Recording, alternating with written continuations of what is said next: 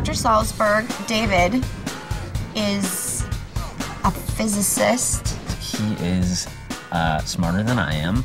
But truthfully, I don't know what he does. How was your day? Well, you know, I'm a physicist, so I thought about stuff.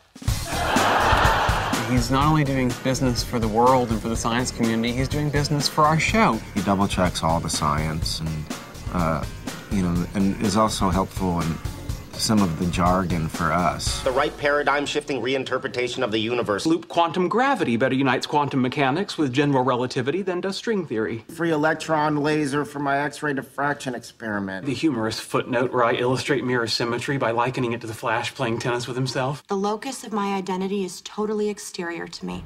I'm actually a particle physicist by training, but lately I've been lured a little more into astrophysics and astronomy. And so those of us who find ourselves in this situation are called particle astrophysicists. I got a phone call from a friend of mine who's an astrophysicist now at University of Hawaii. He was asked a few questions by these people who were doing a sitcom about physicists, and they needed to find a physicist. He worked by email with us, and then once it was going to series, we realized, no, we're going to need somebody who's actually going to be able to come down and help. So we asked him for a recommendation, and we got to Professor Salzberg, and we contacted him and said, do you have maybe a grad student or someone who could come and help us? And he said, oh, could I do it? Okay. We knew we were out of our depth. If we were going to write about geniuses, we better damn well have one around. My favorite moment, though, is always when we'd get to the physics part of the script, and we'd sit there and we'd stare at the screen and trying to figure it out. And Bill would always say, we could sit here forever, Chuck. We're not going to become physicists and write this. So we had no idea what we were doing. This is the important scientific question that has to be... Could we ask David to explain this? Well, that's interesting, because if that ties into... That is renormalization going on. One of the things I always look forward to do with the show is I get the scripts from Chuck and Bill and the other writers, and often there's little brackets and it says science to come, about some new project that Leonard's working on, for example. I think you'll find my work pretty interesting. I'm attempting to replicate the dark matter signal found in sodium iodide crystals by the Italians. So no original research? No. Well, what's the point of my seeing it? I could just read the paper the Italians wrote. In those small places, I kind of have some free reign. And I pitch a few ideas to them and see which ones they like. And often it's something that you can Google about or check on Wikipedia and see that these are often current topics. My flash drive has my paper on astrophysical probes of M-theory effects in the early universe that I was going to give to George Smoot at the conference. Why do you have to give your paper to George Smoot? It's brilliant. He needs to read it. The most fantastic thing about him, other than the fact that he's doing fact-checking, is the fact that if there's a problem with it, it's on him.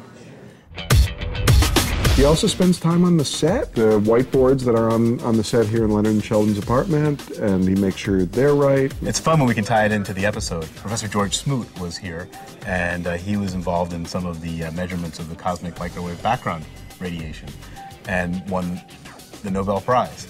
And so I had a diagram of the apparatus the team used on the Kobe satellite, and we put that on the board, and he saw it, and I think he liked it. This is actually related to one of the jokes in last week's episode. This physicist goes into an ice cream parlor every week and orders an ice cream sundae for himself and then offers one to the empty stool sitting next to him. So the owner finally asks him what he's doing. The man says quantum mechanics teaches us that it is possible for the matter above this stool to spontaneously turn into a beautiful woman who might accept my offer and fall in love with me. The owner then says, well, lots of single beautiful women come in here every day. Why don't you buy an ice cream for one of them and they might fall in love with you? And the physicist says, yeah, but what are the odds of that happening?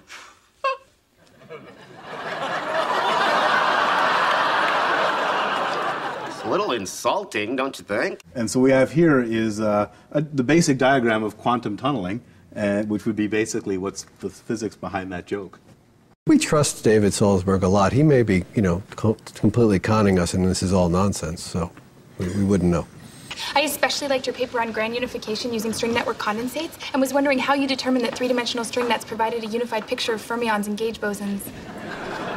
I also once had a chance to play a very inside joke. I had an honors physics class, and they came to the audience to watch the show. They were fans. And on the whiteboards, I had the answers to the exam they just took. How know. I'm not even sure I get it. They are a group of people who are working to understand the fabric of the universe, the people who sort of look into the eye of God every day as a job, and what an amazing group of people they are. And we made the decision to make them physicists. Whatever small contribution I have is maybe one particular experiment they're doing that week or that season, or what particular little objects Raj might be looking at. So in the details, I get a chance to contribute. You know, I gotta ask, why didn't you just get a license at 16 like everybody else? I was otherwise engaged. Doing what? Examining perturbative amplitudes in N=4 supersymmetric theories, leading to a re-examination of the ultraviolet properties of multi-loop N=8 supergravity using modern twist-door theory. So Sheldon is a theoretical physicist, and people like him probably best described as intellectual descendants of people like Einstein or Niels Bohr. Oh, there's my missing neutrino. You were hiding from me as an unbalanced charge, weren't you little subatomic Dickens? They're trying to make a mathematical description of everything in the universe. It's a small order. It takes a certain amount of arrogance to think one can do it, but there's been quite a lot of success in that field, too. Yeah, we're examining the radiation levels of photomultiplier tubes for a new dark matter detector. Sweetie, Dave was talking. Most recently, the problem that Leonard's been working on is a problem called what is the dark matter in the universe? A lot of indirect measurements show us that 90% of the universe, 90% of the mass in the universe is made of something that we don't know what it is. And so there are lots of experiments going on right now, people trying to detect what is this matter moving around in the galaxy, what is it made of? So what's your news? Remember that little planetary object I spotted beyond the Kuiper Belt? Oh yeah, 2008 NQ sub 17. Or as I call it, Planet Bollywood. So Raj is an astronomer or an astrophysicist? Anything? Actually, I was just checking my email. And his research has him studying objects orbiting the sun, but in orbits very far from ours. And these are something that we would have called planets back in the day, but ever since Pluto was demoted, they're now called dwarf planets or something smaller. Oh, thank God you're here. What's the emergency? I got the Mars rover stuck in a ditch. Where? On a dusty highway just outside Bakersfield. Where do you think? On Mars! Howard is actually not one of the scientists. Howard is an engineer. Dr. Gablehauser? Dr. Kuthapali. Dr. Gablehauser. Dr. Hofstadter. Dr. Gablehauser. Dr. Cooper. Dr. Gablehauser. Mr. Wolowitz. So of the four, he is the only one that doesn't have a PhD, which is something which they've pointed out to him, and why Sheldon called him one of the Oompa Loompas of science. A loop counter and an escape to the least objectionable activity. Howard, that's brilliant. I'm surprised you saw that. Gee, why can't Sheldon make friends? When I first got involved in the show, there was only maybe one episode out there, just the pilot. A lot of physicists that approached me were a little bit nervous, and they were a little bit afraid that physicists would be portrayed maybe as geeks with a kind of mean spirit. Anecdotal evidence suggests that in a game of rock, paper, scissors, players familiar with each other will tie 75 to 80% of the time due to the limited number of outcomes. I suggest rock, paper, scissors, lizard, Spock. And now it's completely changed. Now that it's been second season, I get nothing but positive feedback. I mean, these are smart people. These are we call them nerds because we don't get it. They're not nerds, they're geniuses who just don't process things the way that normal people do. It's fine with you if I'm not smart. Absolutely. The